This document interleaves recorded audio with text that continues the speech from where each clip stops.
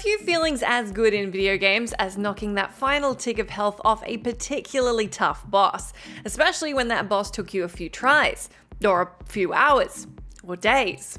There are brutally hard bosses, and then there are bosses that just take forever to finally fell, no matter how much you've leveled your hero or party to get to this point. This is a massive fight after all, sometimes the final fight, so it certainly shouldn't be easy. But should it take so long you have to ensure that you won't need to take a toilet break over the course of 3 hours? You let me know after I run you through this traumatic trip down memory lane. I'm Jess from WhatCulture, and here are the 10 longest boss battles in gaming history. Number 10. Nick's Avatar, Persona 3. Heading us off, the Persona series delivered a boss that not only forces you to fight through 14 phases, its final phase can even reflect damage. Also, it's really creepy. Persona players won't be strangers to a bit of necessary grinding, but this brutally tough battle has plenty of tricks up its sleeve that'll have you begging for its hour-plus duration to come to a quicker close. Persona 3's final boss, Nick's Avatar, has a final form special attack that is also capable of charming one of your party members into healing it to full health. So that's gonna stretch things out even further, if it doesn't kill you first. Its method of attack also changes with every new phase. Some players report having a max level party that totally cleaned up this battle. Others report having a 90-minute plus boss fight that they lost still due to enemy heals and ended up rage quitting. Let me know which one you were in that comment box. Number 9. The End, Metal Gear Solid 3 Snake Eater. If you know anything about The End, the legendary veteran sniper that you have to face up against in Metal Gear Solid 3, I'm betting you had a solid guess he was gonna appear on this list. Perhaps the only blessing with this one is that the fight was actually supposed to be longer, but Kojima was convinced that 2 hours was probably long enough. This is a massive test of your patience. You'll need to actually find the guy before you can take a shot at him, and ensure he isn't able to spot you while you're skulking around. Your thermal goggles would have been putting in serious work here if you're smart. To add to the difficulty, if you sit in your scope for too long, the End will pop up behind you and attack you. This fight requires finesse and brains. It may not be as long as the others on this list, but it requires you to be constantly on to avoid your foe getting the better of you. Some players have claimed to master his hiding spots and get this one done in 20 minutes, while others report taking weeks to strategize their approach. Actually, it's not such a bad idea to take weeks to strategize your approach, as if you set the game down during the middle of the fight and come back weeks later, the End actually will have died of old age. Although that being said, if you're waiting for a boss to die of old age, then that's definitely the longest boss fight on this list. Number 8. Abyssian, Tales of Symphonia. I have a special place in my heart for players who retrieved all of the items necessary to activate this optional boss fight, turned them in, then realized the boss fight immediately happens straight after you doing that, and you'll be stuck in it for at least an hour. Namco's RPG Tales of Symphonia was first released in 2003 on the Nintendo GameCube, and boy were the unsuspecting among you in for a bad time with this one. Abyssian rears his head adorned with brilliant red locks once you hand over all the devil's arms to him, and immediately realize that wasn't such a great idea. That's because said arms are apparently able to turn their wearers mad, which is not what you want, but Abyssian reckons if you just don't listen to the voices, then she'll be right. Well, as it turns out, she was not right, and Abyssian uses the power of the arms to call the power of the Dark Lord Nebulum into his body. I don't know if that made sense to you or not, but I think you can agree even if it didn't, it's not a chill thing to happen. Abyssian is an absolute beast to fight in this state, and he scales to your level, so being tougher than him isn't possible. He has mastery of close and long-range combat and abilities as well as spells, including a whole bunch of yours. There are only a handful of skills he can't access, and on PS2, he's even immune to the All Divide item you would have wanted to use, and defaults to even more brutal high damage skills. Clearly somebody thought that was too easy, because in the PS3 port, they also make him immune to all unison attacks after you cut down half his HP. I'm pretty sure all of that speaks for itself, but in case you need me to say it again, you're gonna be at this one for a while. Number 7. The Final Boss Rush, Okami. Okami isn't necessarily a walk in the park to begin with, but nothing compares to its final boss rush.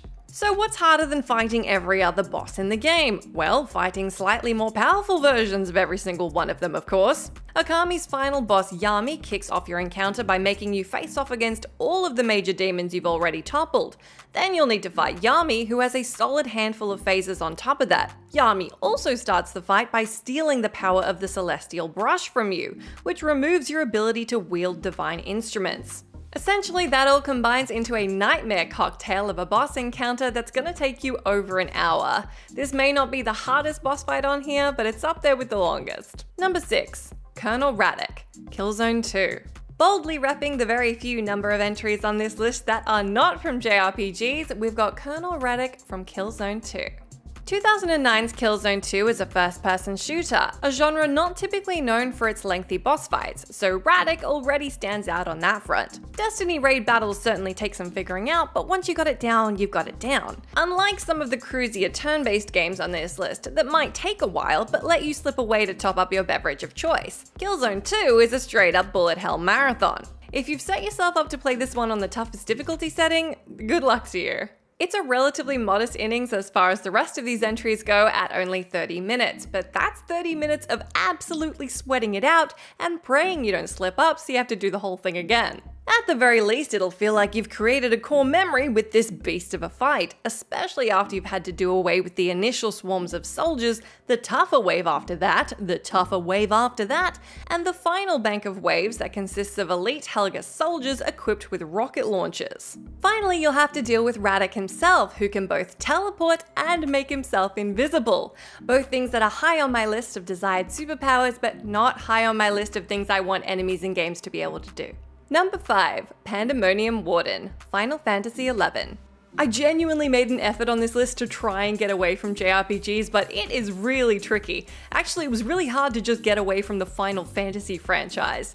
But where the long boss fights are, we must follow, so here is the first in a lump of really long Final Fantasy boss fights. Final Fantasy XI has not one but 2 appearances on this list, because there's nothing that stokes the flames of long boss fights like the unholy trio of a JRPG, an MMO, and Final Fantasy.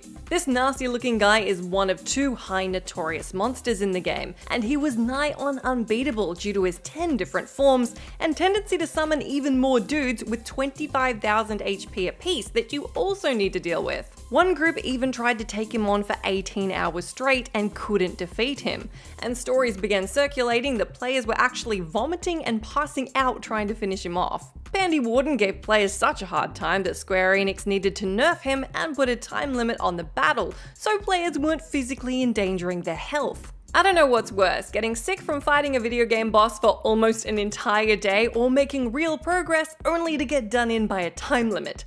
That's rough either way. Number 4. Yzmet, Final Fantasy XII. Let's keep this brutal Final Fantasy bosses train rolling with Final Fantasy XII's wildly tough boss Yzmet and his over 50 million HP. Yep, you heard that right. At least Yzmet is optional as the ultimate elite mark within the PS2 RPG epic, but if you're a completionist or a masochist, you may have come up against him anyway. He isn't just a beast for his intimidating health bar though, he's also a severe danger to your party due to his ability to take you out in one shot and his petrifying moves. As charming as it may first sound that he's basically a giant dragon unicorn, the first time you see all the tiny extra health bars under his main health bar ready to top him up as soon as you claw your way through the last one, will quickly wipe the smile off your face. Especially as once you get him down to half a health bar, your party's damage is capped at just under 7,000, so you're in for a doozy of a second half. You also really need to stop him from healing, otherwise you're pretty much starting all over again. If you want maximum pain here, original Yzmet is where it's at, not his 2017 remaster counterpart. According to the game's official fandom wiki, this one's gonna take at least an hour, but fans have said it's probably a lot more than that. Some report 3, some 13. Number 3. Yggdrasil Zero, Xenoblade Chronicles X. Taking a quick detour to another JRPG, Xenoblade Chronicles X has a boss that also has millions of health bars. Millions! Equalith 0 takes an especially long time, as finishing him off requires players to cooperate across their own single-player games, with each defeat taking out one of his millions of health bars. Your personal part of the fight isn't going to take forever, but the whole process of ending this dude is a real marathon effort. Basically, it takes everyone playing the game to keep knocking off bars over the course of hours or even days. Not to mention that getting the guy to spawn in the first place is a months-long endeavor, particularly given the game's dwindling player base. Number 2. Adamantoise, Final Fantasy 15. 5 million hit points may not seem like a ton after the last few entries, but keep in mind that Square Enix wanted you fighting this guy for 15 hours. I guess somewhere between Final Fantasy 11 and 15, they just stopped caring about players vomiting out of exhaustion. Adamantoise is a super boss who looks like a gigantic stony tortoise, but does not fight like one. You are so hilariously tiny next to this guy, it looks like he could squash you by looking at you sideways. Even at max level with the best weapons, this fight is a challenge, but Adamantoise has a bunch of fantastic loot to drop, assuming you manage to actually make him drop it. This isn't the toughest fight, but it is incredibly tedious, or at least it was before the game was updated. It's worth noting that, post-update, there is a slim chance you can beat him in one shot with the Ring of Lucii, but it's a dice roll as to whether you'll succeed. Before the game came out, Square Enix had actually said that this guy was going to take as much as 72 hours to beat. While the fight obviously did not end up taking anywhere near as long as Square intended it to, it'll probably still be a good 2 hours of hacking away for you, sans ring exploit. Number 1. Absolute Virtue, Final Fantasy 11. While deceptively reassuring in name, there is absolutely nothing reassuring about this 30-hour boss fight. Yes, this one is for those of you who were skeptical after I included that 30-minute fight from Killzone. Absolute Virtue is another high notorious monster in Final Fantasy XI. Originally, players were taking 30 hours to defeat this thing, and if they figured out a way to do it faster, the developers were patching them out as they went so the challenge would remain. As you can imagine, this spawned a ton of media coverage about artificial difficulty, and as a result, the boss was patched to become more manageable, allowing for a higher level limit for players and a 2-hour battle limit. Still a mighty challenge for players trying to chip into this glowy pain in the arse's 100,000 HP bar. He also has a massively powerful healing spell called Benediction, as if the heavy attacks, vitality, and spells weren't already doing you in. The developers had said that after 3 years, no players had actually managed to defeat him in a way that they saw as legitimate, and even today, it's still a serious challenge. An absolute challenge. And that's our list. Do let me know down in the comments which bosses took you the longest to beat. As always, I've been Jess from WhatCulture. Thank you so much for hanging out with me. If you like, you can come say hi to me on my Twitter where I'm at Jess McDonald, but make sure you stay tuned to us here for plenty more great content.